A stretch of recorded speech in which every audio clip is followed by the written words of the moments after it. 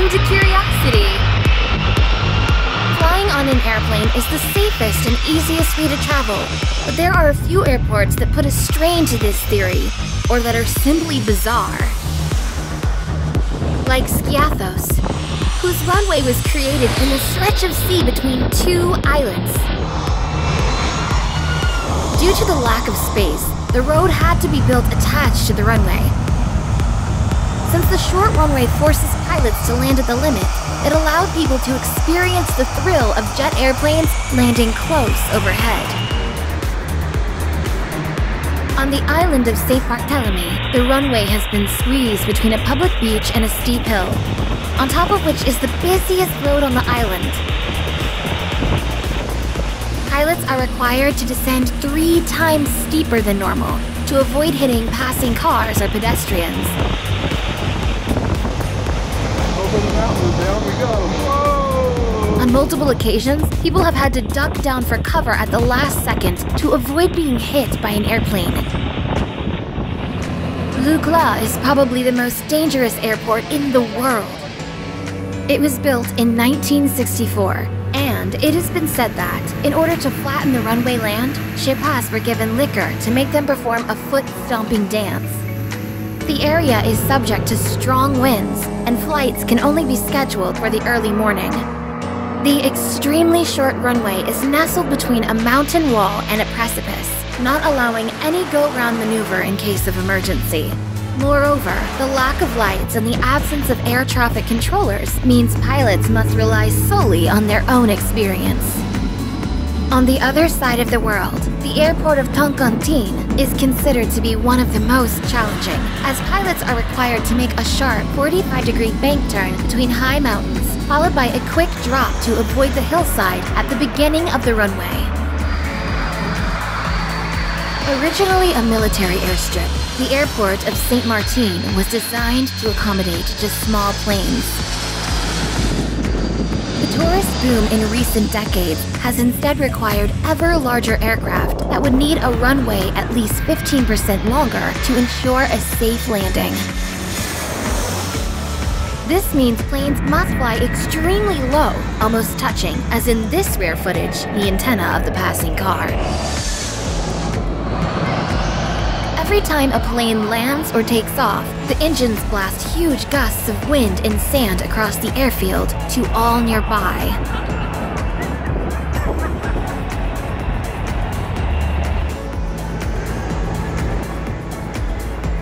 The Seoul International Airport in the Kingdom of Bhutan can only be reached after a slalom among mountains as high as 18,000 feet or 5,500 meters. With turns of up to 45 degrees, less than 20 pilots in the whole world are certified to land here. Courchevel Altiport has a very short runway with an impressive gradient of 19%. Too fast or too slow could risk falling into the precipice at the beginning of the runway or crashing into the snow wall at the end, which actually happened in February 2019. Known as the airport in the sky, Santa Catalina was built by blasting 2 hills and thus is subject to very strong winds. There are also airports that, due to their geographical locations, are naturally used to experiencing extreme weather conditions or strong gusts of wind, like Wellington Airport, which is located in the windiest city in the world. Here, the wind is above 32 knots half of the year. Regions with a high concentration of birds may also be at risk. Bird strikes cause damage upwards of $1.2 billion annually and are a significant threat to flight safety. This is illustrated by the unfortunate Flight 1549, whose pilot had to ditch his plane in the Hudson River. Gibraltar is a very small British overseas territory located at the southern tip of the Iberian Peninsula.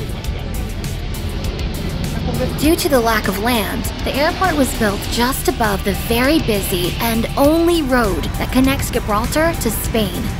Therefore, every time a plane lands or takes off, the road must be closed for 20 minutes and the runway deeply cleaned. Another example of an extremely bizarre airport is Gisborne, where the runway is incredibly intersected by a busy railway line.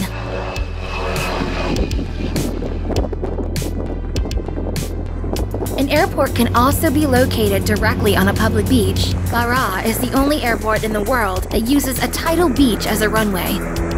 Consequently, flights must be scheduled daily according to low tides, as most of the time, the runway is under the sea.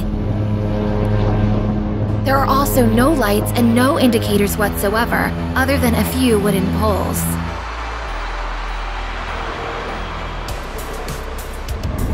Sometimes, an airport must be constructed directly over roads or railways, using countless bridges and tunnels, even having the runway over an entire motorway junction and the ocean. As in the case of the airport on the island of Madeira, surrounded by high mountains on one side and the ocean on the other.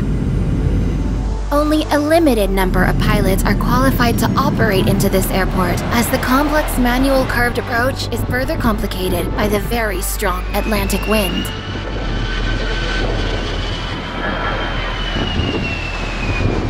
Despite being the most expensive civil works project in modern history, Kansai Airport is built on an artificial island that incredibly continues to sink deeper and deeper into the sea, though it sinks much less now than the initial 20 inches or 50 centimeters per year. In 2018, a violent typhoon even completely inundated the airport with seawater.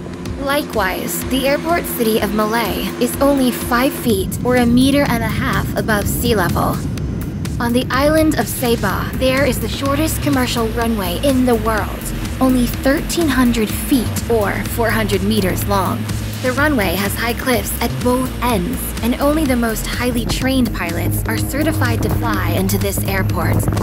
Airstrips in Indonesia have even more incredible runways, like Bangka, that has an unbelievable 30% upslope landing strip over a huge precipice. In other cases, the runways of some very small airports are so short, overruns are likely if the landing is not performed more than perfectly.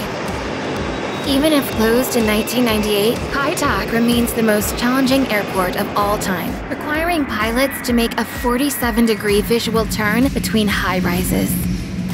Moving on to Antarctica, the ice runway serves the McMurdo Research Station and technically lies in the open sea above an expanse of ice. It is constructed yearly at the start of the Antarctic winter and used until November, when the rising temperatures begin to melt the ice.